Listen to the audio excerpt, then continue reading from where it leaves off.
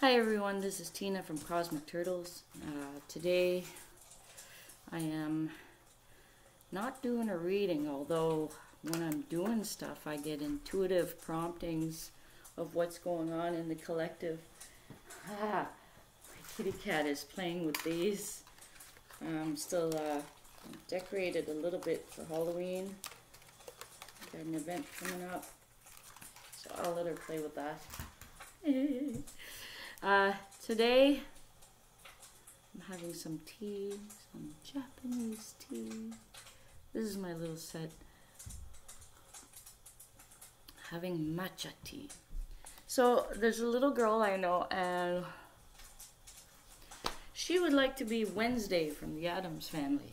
So, and she's 8 years old. So we found a black dress, but then I started cutting the ruffles off another dress, so we could put it on her dress. Like one side would be like that, and the other side would be like that, and whatever we can find, we'll do the ruffles for the hands. So I'm working on that today. So there's no card readings. So I'm quite busy with other things at the moment, but intuitive promptings. Let's see. It's usually when you get creative, right? You get like, you will get intuitive promptings when you get creative. Like you get into that zone, the artist zone. Those that play music and they're jamming out with other people, they know what that is. And those that draw or paint or anything creative, it's like you're activating that creative side of you. So I guess the message today is about using that creativity, but using it in a way that it helps soothe you instead of being bored and spinning your thoughts in circles. Do something, get a hobby, do something that's productive. Something that would be, at first, a mild interest because you're not sure. Maybe you've never done anything like that before, and, but just something simple, too. Just even doodling, piece of paper and a crayon. I didn't have, like, the whole artist set and everything. That came later, but, and the interest built with different things I could do with different tools. But my first tool was a regular pencil and paper, like, any paper, as long as there's a corner there and I could draw, and then got into the details, how to make scales for reptiles or dragons, and how to make hair, like just little lines, and how you make the lines flow. Like even hair, like you could tell, you could look at a picture and then you could see there's a wave, but there's many waves, and then how to make the shine. Some people do the pastels. And if you heard that, that was my cat having the zoomies. She just ran real fast. That's her way of getting creative, The animals, they let go of stress by just having the zoomies once in a while. Young kids will do that too. So it's creative expression of beingness.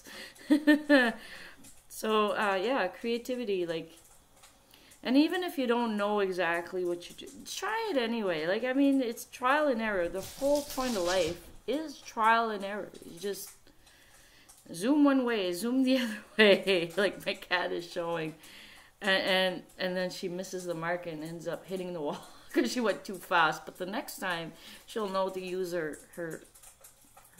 little paw print thing underneath, like her cushions underneath, and then kind of stop herself because the nails don't work on a wooden floor. See, that's what we do too. Like, we'll try something, it's like, oops, we had an oops moment, and then we're like, okay, well, next time I'm going to try this. Or you jump in a pool and then you forget to plug your nose when you're jumping in, and the pressure goes up your nose and you come out of the water, you're like, oh, that hurt. Next time you'll know to plug your nose, right? We learn as we keep going forward. So creativity helps a lot for the mental aspect. Like, you get yourself motivated, determined. First you have an inspiration, and follow that inspiration if you got the time to, or set a time to get creative. a lot of times, let's say for a writer's block, don't know what they're gonna write next, or they're too much stuck in their head.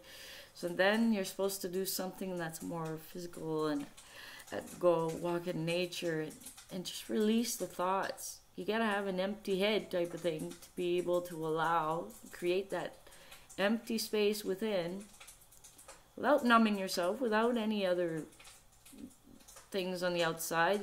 You make the emptiness, you breathe out whatever, you stop the loopy mind, and then you're making that sacred space for inspiration to come through, and then you'll have the next part to write for yourself. So that's one way. I mean, there's many ways out there, and you find the one that works the best. I'm just showing little examples that I know of that worked for me. And so right now my 3D ability, my ability to see things in 3D in my head, like let's say I see a box. Say it's a box, okay, it has 6 sides, and I'm able to look at it in my head and turn it around like that and see all 6 sides at the same time. So that's like a conceptual or a spherical way, or dynamics, they call it something, I forget about it right now, but it's a spatial view. There we go, spatial view. And with that, you can use that before you make something, before you do something, like I'm gonna do this, I'm gonna do that. Then you try it out and then you see it doesn't work. So you back to the drawing board. And then eventually you do get good at developing your spatial view in your head before you even attempt a project, and then you end up doing the project in a good way, that it didn't take that much time. The most time you spent was the planning part. And then after the plan is set, it's clear, then you move forward and you do it physically and you manifest it yourself. So that's what I'm doing right now. It's just, I had an idea, I got some materials, and then I said, okay, I'm going to do it like that, like that. What could I do for that? Make sure I sew some straight lines. Well, I want it to look good, right? I'm doing it out of my heart, like to help out little girl, and doing it in a way that it doesn't cost much as well, so we're saving some time and money. And you know, when we're young, I mean, she's going to be bigger next year. Even if she wants to be Wednesday next year, at least it didn't cost much, and then you can make another one. But it is a stretchy material I'm working with, so she can use it, although it might be too short next year. If she grows taller. So we'll see how it goes. So right now I figured, as I was just cutting the material, I could do that anywhere, and I'll do it in a nice lighting here. I might bring that lighting in my sewing room. It's my creative room. It has everything. I could do art one day. I have one table. I could do card readings, personal card readings for people that come over or set an appointment if they're in this area. Of course, there's people all over the world. So for those that are not in this area, or prefer to get more, like, I could do a video, and it's like this, like talking with you. You'll feel like I'm there with you, although you get like specific questions or something like that, and then I do a reading that's catered to you video wise, and I send the link, and it's a private link, only you get to see it. Now if you share that link with other people and they decide to put it online, let me know, because if you want to keep it private, I can just totally remove it. But the thing is, the whole recording will be gone. You won't have access to it anymore. So yeah, you can show it yourself to people instead of just posting it. But it's up to you what you do with it. Like, so I do private readings, and you can email me at Cosmic Turtles, cosmicturtlesforyou@gmail.com. You can also, if you're on Facebook, you can also go look at the Tina Loves Life, but it's the Cosmic Turtle page that I have, and you can add yourself. You can like do a friend request, and you can message me. Although it's mostly emails that I look at. If I happen to look online, like I'll check messages too. But there's a lot of places to look. I'm trying to bring it all into one spot. But if you don't have, you know, if you don't have Facebook, you could do email. So at least there's that.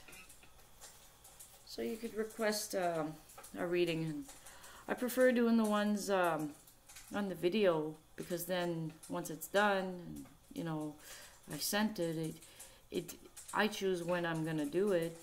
Although in the daytime I could have people come over too, but if I'm busy doing other things, well, that's why we have a schedule, right? Set it around a schedule that works for both people.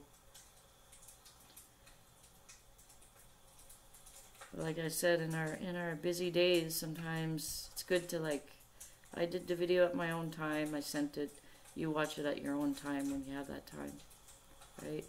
And sometimes in the middle of the day you come over or something, and you're still distracted, still have thoughts, it's hard to get into the reading. But I do tell people you can record the reading if you like, so you still have, you know, you get to keep whatever was said for yourself.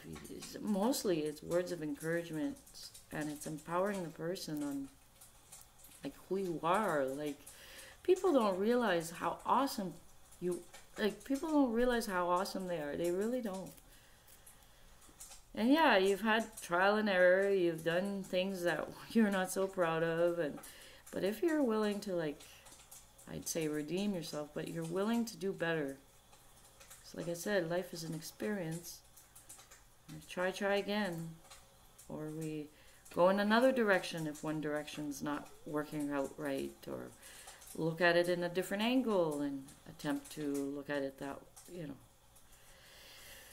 So you figure out who you are in this beautiful experience called life. And not worry so much. Laugh more. Try to. So I'm almost done cutting this material, and then I'm going to go and sew it on there. So this was just a quick message here. It's just like, because I know when I'm doing creative things, or I'll get intuitive promptings. So the message of the day today is get creative if you feel like it, and get a hobby or something that'll help. The hobby could be exercise. It doesn't have to be like manual work, like doing with your hands, although you can. It could be exercise. Like, it could be something that's just...